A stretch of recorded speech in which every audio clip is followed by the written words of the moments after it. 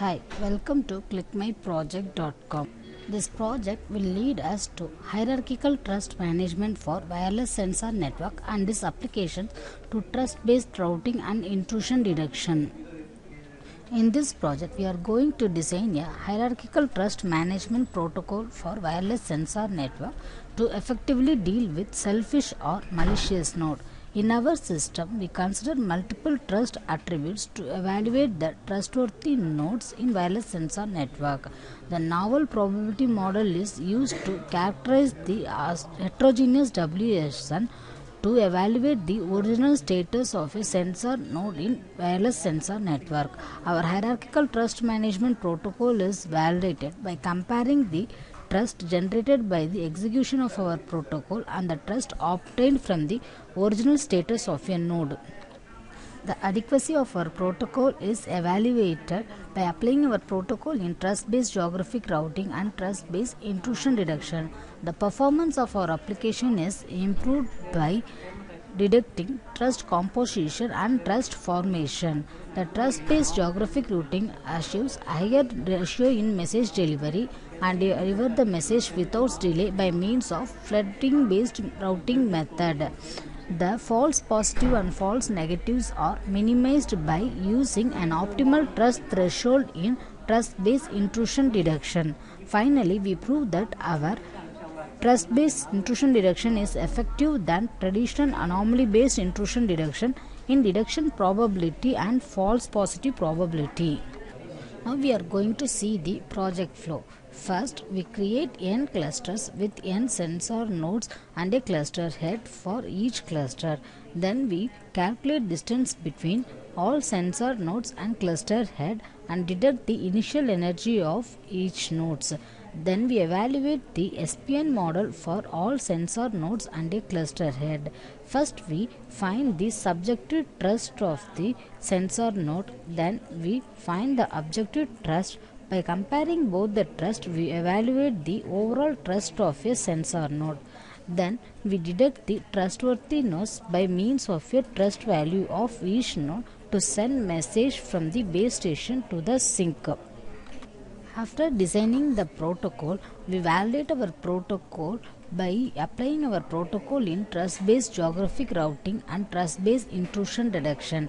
We evaluate the message delivery ratio of our protocol and the copies generated by trust-based geographic routing.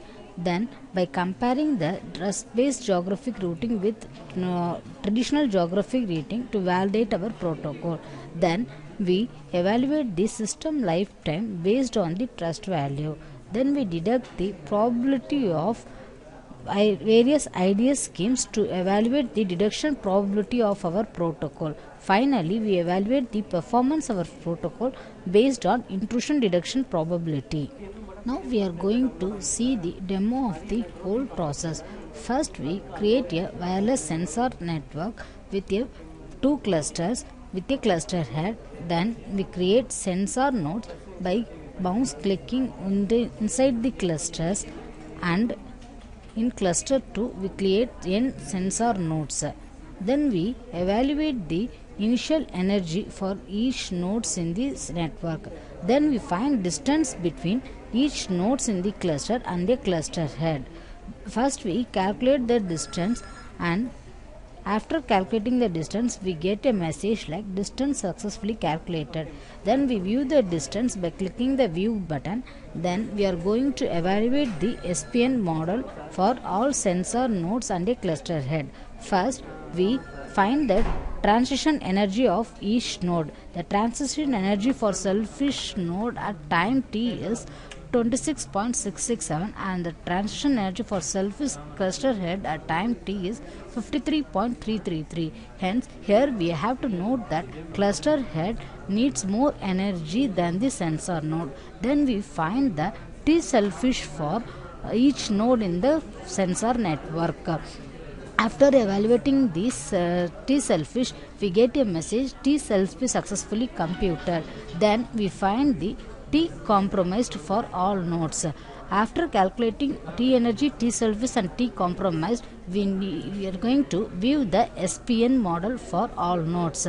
By clicking the view SPN model, we are going to view the SPN for each nodes and a cluster head with the node ID, energy level, selfishness, redemption and compromise. Then we are going to evaluate the trust for all the nodes. First we are going to compute the trust direct of nodes in time t. By clicking the Tij of x comma t, we are going to evaluate the trust for all nodes. Then we are going to view the trust evaluated by our protocol. Here we are seeing the trust value for our protocol. Then we are going to deduct the trustworthy node.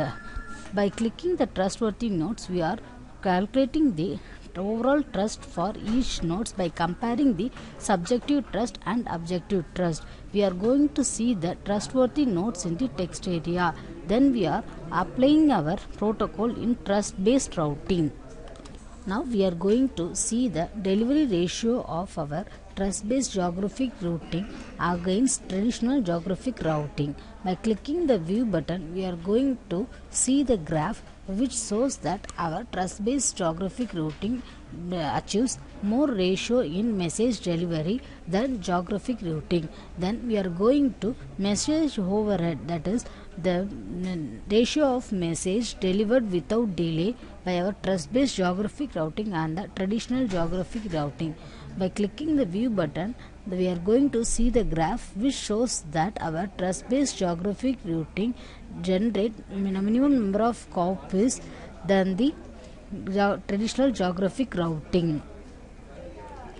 Then we are going to see the intrusion detection by our trust-based intrusion detection. First we are going to view the system lifetime based on our trust-based intrusion detection and the anomaly intrusion detections. By clicking the view button, we are showing the number of detections detected by our trust-based intrusion detection. Then we are going to compare the performance of various IDS schemes.